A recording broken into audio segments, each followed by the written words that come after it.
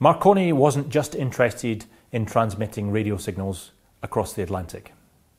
He was also interested in how you could use these radio signals for many practical applications beyond just radio communications.